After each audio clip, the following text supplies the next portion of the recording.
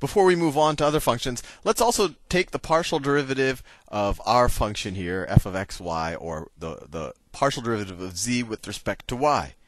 So I'll do it in magenta. So the partial derivative of z with respect to y. Well, now we're saying how much does z change with respect to y if x is constant. So this x squared, we treat it as a constant now. So the derivative of a constant with respect to y is 0, so you ignore it. Now, this xy term, the way we're viewing it now is y is the variable, x is the constant. So what is the derivative of, 5y with respect to y? Well, it's 5. So the derivative of xy with respect to y is just x. And what's the derivative of y squared with respect to y? Well, it's just 2y. So as you can see, it's quite symmetric. The partial of z with respect to x is 2x plus y. The partial of z with respect to y is x plus 2y. And that's because this equation is pretty symmetric. The x's and the y's kind of do the same thing. Now, we picked the point x is equal to 0.2, y is equal to 0.3. Actually, let me erase this, because I picked a different point where I graphed, and I graphed it ahead of time just to save time. So I don't think I have to include this anymore. So what I did is I picked the point x is equal to 0.3, y is equal to 0.3. And when x is equal to 0.3, y is equal to 0.3, what is z equal to? So you have 0.3 squared is 0.09, 0.3 times 0.3, 0.09, 0.3. So it's z is equal to 0.27, right? Just substitute 0.3 in for x and y. Z is equal to 0.27. So what is the partial of z with respect to x at that point? Or we could write f sub x at the point y. X is equal to 0.3, y is equal to 0.3. It equals, we figured that, let's see, 2 times 0.3 is 0.6 plus 0.3. That's equal to 0.9. So the slope in the x direction at that point is 0.9. And then if we take the partial with respect to y at that same point, 0.3 plus 0.6, that's also equal to 0.9. So let's see if we can visualize this. So let me bring in my graph.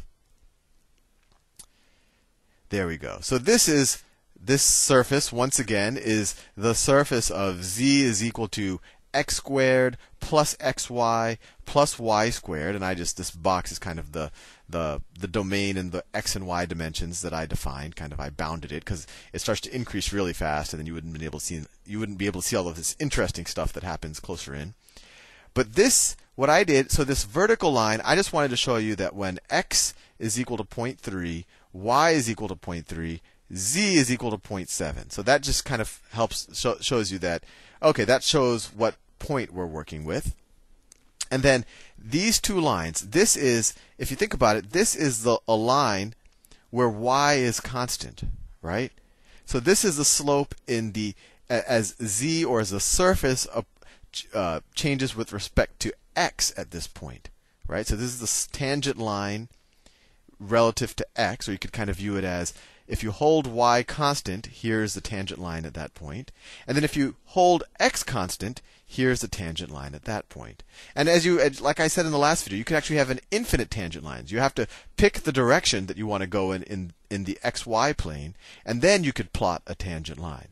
And so that's why we did partial derivatives to begin with. And actually, this is pretty cool. We can actually take, let me get my mouse. We can actually zoom in on this. Zoom in a little bit more. Actually, I want to zoom in on the part that is interesting. Let me translate this. So that's the part that's interesting. And now let me rotate it. So you can actually rotate. So this is the tangent. This shows that the partial of the function with respect to y, the slope is 0.9. And this line shows that the partial of the slope, or the partial of the function, the partial of z, or the partial of the function with respect to x, is 0.9 at this point. At the point x is 0.3, y is 0.3, right? X is 0.3, y is 0.3, z is equal to 0.27. And we can rotate it just to get more intuition. And I think it's the graphing thing looks a little bit funny sometimes, but you see that both of those lines are tangent at that point. And in fact, two lines define a plane, and the plane that's defined by those two lines, or any of the two tangent lines to that point, defines a tangent plane to this surface. So a surface does have only one tangent plane, but within a tangent plane, there are an infinite number of tangent lines. Well, anyway, that's the fun with graphing. Now let's just chug through a bunch of partial derivative problems just so that you get used to the mathematics of it. So delete that. Let's do some that might confuse you, just so you see how to do them.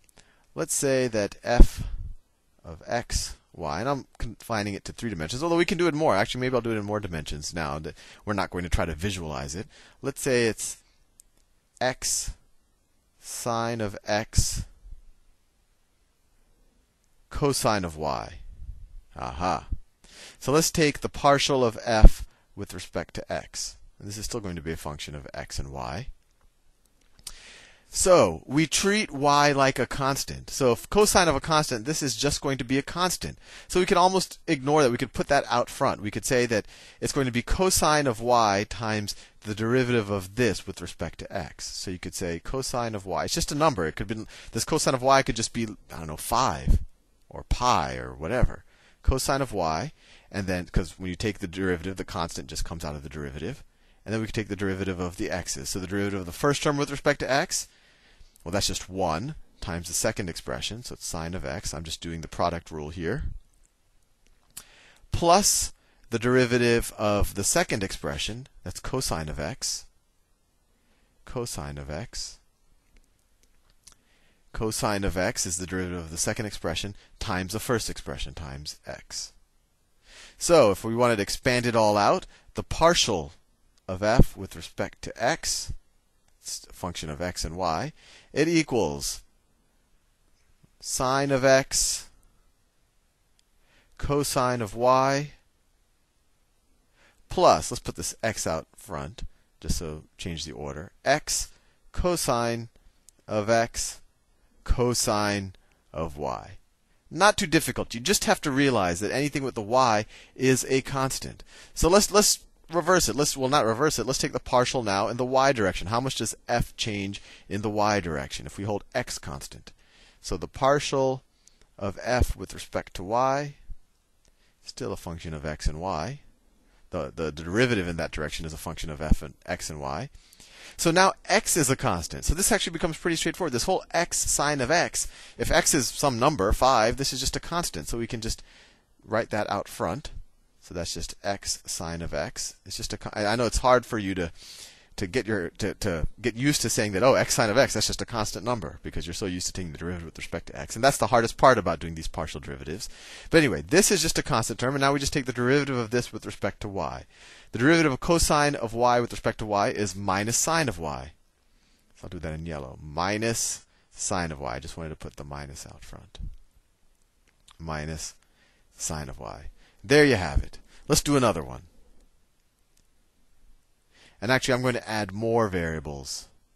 Just to let's say that, I don't know, just so you get used to the different notation. X is equal to a squared times, I don't know, a squared times b to the third times c to the 1/2 power. Now, what is the partial derivative of x with respect to a? Well, everything else is just a constant. What's the partial of a squared with respect to a? Well, it's 2a, so it'll just be 2a times the constants, times b to the third, c to the 1/2. I could actually get rid of my parentheses there. What's the partial derivative with respect to b? What's the partial of x with respect to b? Well, now a squared and c to the 1/2 are just constants. We could just write that. A squared c to the 1/2. And now we just take the derivative with respect to b. Well, that's 3b squared times 3b squared. And if I just want to rearrange it, that's 3a squared b squared c to the 1/2 power. Not too difficult. You just have to keep in mind what's constant and what's not. And then finally, the partial of x with respect to c. A squared b to the third, those are both constants. A squared b to the third times the derivative of this with respect to c, 1/2 c to the minus 1/2. Or we could rewrite this as what? A squared b to the third over 2 square roots of c. Just a little bit of algebraic manipulation. Anyway, I will see you